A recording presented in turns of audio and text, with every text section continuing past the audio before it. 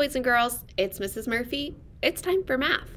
In today's lesson, we are going to be decomposing the numbers 17, 18, and 19. Repeat after me. I can decompose the numbers 17, 18, and 19.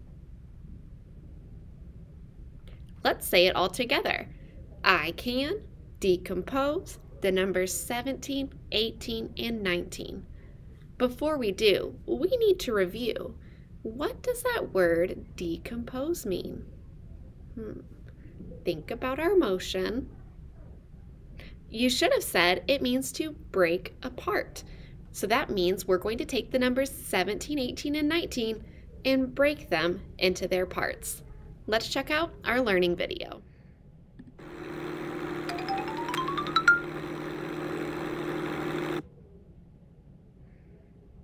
Alex has a cube tower. How many cubes high is his cube tower? Let's count the cubes. Ready? 1, 2, 3, 4, 5, 6, 7, 8, 9, 10, 11, 12, 13, 14, 15, 16, 17. Great counting.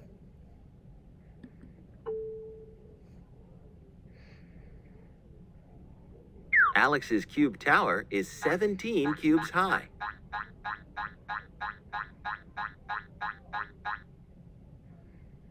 Alex breaks apart the cube tower into two groups. How many blue cubes are there? How many red cubes are there? Well, they already wrote the number for us, but can you tell me what you would do if you needed to figure out how many of each color? You're right, you could count each group of cubes. You would find out there are 10 blue and 7 red. There are 10 blue cubes. There are 7 red cubes. Alex put the cubes in a double 10 frame. How many cubes did he put in the top 10 frame? How many cubes did he put in the bottom 10 frame? Again, we can just read that number. How many in the top? You got it. How many in the bottom? Great job. He put 10 cubes in the top 10 frame. He put 7 cubes in the bottom 10 frame. How many cubes are there in all? Do you remember how many cubes there were when we had our great big tower? You're right, there were 17. There are 17 cubes in all. Does this equation match the cubes? Let's read the equation together. Ready? 17 equals 10 plus 7. Yes, the equation matches the cubes.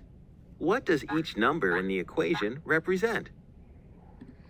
Go ahead and see if you can figure out what each number represents. What does the 17 represent? What about the 10? And the 7?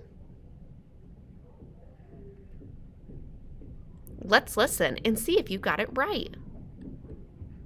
17 represents the number of cubes in all. 10 represents the number of cubes in the top 10 frame.